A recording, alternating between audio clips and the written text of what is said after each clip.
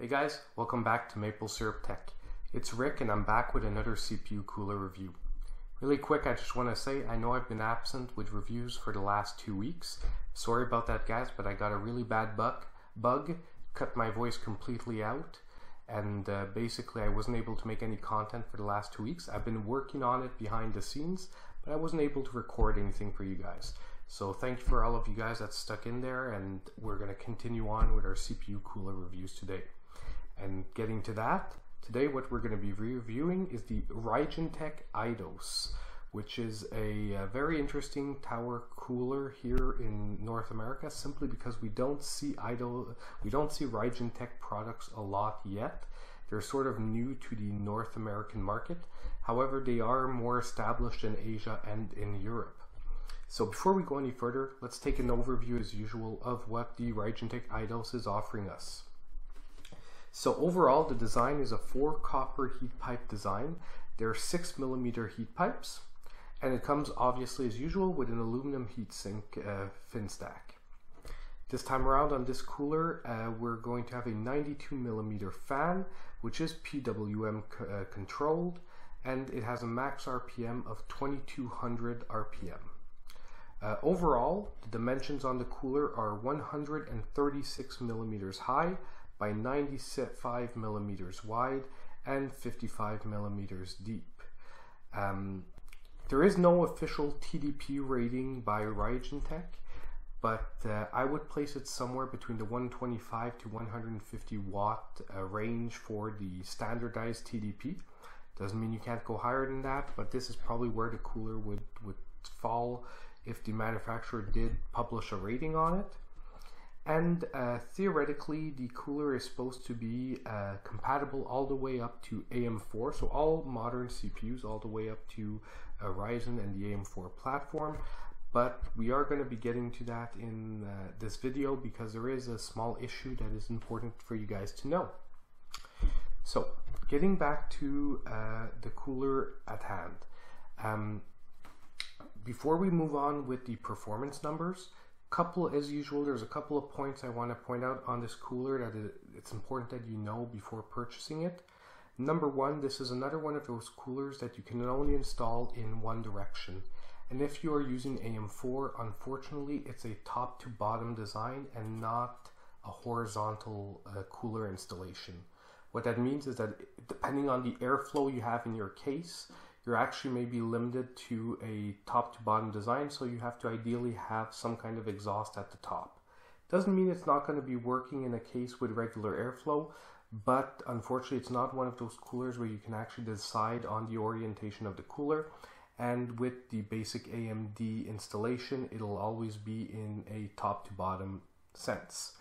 Another issue that I came around is that the mounting design for the fan to the heatsink is actually, in my opinion, a little bit too complex on this design. It's not awful, it's just one of the worst designs I've seen for mounting a fan, one of the most difficult designs for mounting a fan to a heatsink.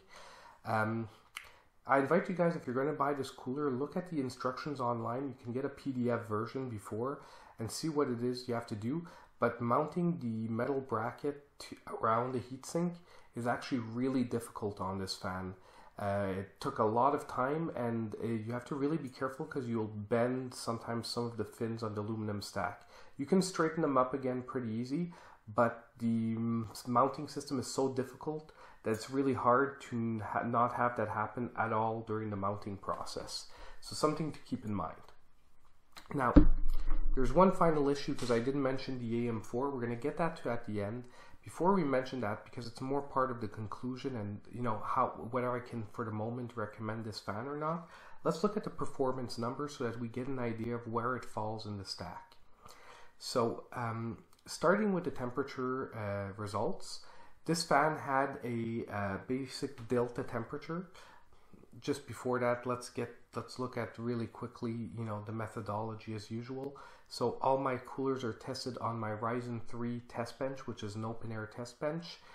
It's overclocked to 3.9 gigahertz, and I'm using 1.3 volts to hit that setting. And for the sound tests, I basically use my portable sound meter, which is situated about 1 foot to 1.5 feet away from basically the front of the cooler, and I am registering whatever is the highest sound I get for, let's say, a 2-minute period in a quiet room with no other ambient noise other than regular ambient. So that is the how I get my numbers and how we know that all the coolers are compared on the exact same footing. So yeah, getting back to the performance for heat performance. So we were at 28 delta C above ambient. So this is 28 degrees above the ambient temperature of the room. Setting the cooler among some of the better ones, but not the best. So a couple of degrees above the Gamax, 1 or 2 degrees above the Hyper 212. So it's okay performance, it's decent performance, it's sticking in there with the best of them, but it hasn't unseated any of the best coolers so far. And when we move on to the noise now if we look at the noise, once again, somewhere in the middle. It's a 46 decibel audible noise off of the fan, which situates it once again not among the best, not among the worst, somewhere in the middle. So overall, both temperature wise and sound wise, it's a mid-ranged fan. And that will bring us today to our conclusion. Now, when I mentioned earlier that this is AM4 compatible, if you go on RAIJINTEK's website, if you go on most companies that are selling the cooler, they're telling you that right out of the box it's supposed to be AM4 compatible. And I'm not saying it won't be. The problem is that there's still a lot of old stock floating out around there. And as in my case, the first cooler I got was actually lacking the modifications to the mounting system, making it AM4 compatible. So basically, I got mine from Newegg. They offered to return it, send me another one. Second one I got still didn't have the bracket for AM4, the modifications to the mounting system. So I finally actually ordered from a third party and got reimbursed on the shipping charges for the mounting system.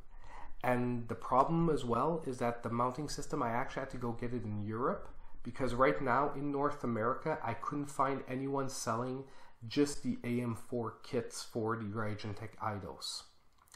And unfortunately, I tried contacting RAIJINTEK directly, because normally with issues like this, you try to go through the manufacturers. And from RAIJINTEK directly, this is the biggest point that I have to say that really disappointed me about this cooler. The customer service was really awful. I didn't get a reply to 2 emails. I tried calling on 3 different occasions, and I was calling directly to Taiwan or Taipei. Sorry if I can't remember which one of the 2 countries the number was in, but I was calling directly to their head office, and I wasn't able to get through to anyone that could actually help me in getting a bracket without having to pay crazy shipping charges from Europe. Like, to get just the AM4 bracket, just to give you an idea, it cost me about 40 bucks Canadian, which makes no sense, especially when the product is supposed to be, and from the manufacturer, AM4 compatible right out of the box. If you're in Europe, it's not too bad, because the AM4 bracket kits are available over there. The kit itself is free, and the shipping charges are probably going to be just a couple of bucks when it's local. But getting it to North America, not very good. And the fact that they don't reply to their emails and that they wasn't able to reach any type of customer service with the support numbers was really disappointing on my end. So, is the cooler okay? As you see, the performance is mid-ranged, the noise is mid-ranged. The looks have nothing necessarily really special about it, other than the fact that RAIJINTEK makes some red fans, so you can actually get the model with a red fan at the front. So if it fits into a red build, they're one of the only companies that have stock fans that are actually, red without it being an LED design. So if that could be an attraction point for you guys, I mean, you could pick up this cooler. However, I personally am not going to be recommending it, just because if you have any type of issues with this, especially with AM4, I mean, if you're on AM3 or Intel, you're not going to have any issues, because no matter which you get, an older stock cooler or the newer stock, it's going to be compatible with your system. But if you're on AM4, I really can't recommend this right now till they fix their stocking problem, or either they recall all the non-AM4 compatible coolers, update the brackets, ship them back out. I don't know what they could, that's one solution that they could go for, or simply make the upgrade kits available for free, to North America or everywhere that their coolers are sold. Or simply, honestly, just don't offer the product till you're ready to serve the market you're in. If you don't have a North American customer support system set up, well, maybe you shouldn't be offering your product there yet. That's my thoughts. But, as usual, the product is okay, but I can't recommend it simply because there are options that are just as good out there, and you're not going to have these customer service issues if you don't get a compatible cooler. So that's my thoughts on the RAIJINTEK Eidos. Unfortunately, I was hoping to have more of a positive review on it because RAIJINTEK was a company I was looking forward to review. And I was actually really excited to get this cooler because I really thought it would stand out from the others. But overall, we wound up with a mid-range product with bad customer support and a difficult mounting system. So, take it or leave it. But those are my thoughts on the RAIJINTEK Eidos. Now, as usual, if you guys want to help the channel out directly, the Patreon link is down below. If not, likes and subscribes really help the channel as well. So please, if you haven't already subscribed, do subscribe to the channel. If not, drop me a like, a comment. I answer as quick as I can any questions I can in the comments, so you can leave those down below as well. And as usual, I'll see you guys in my next video.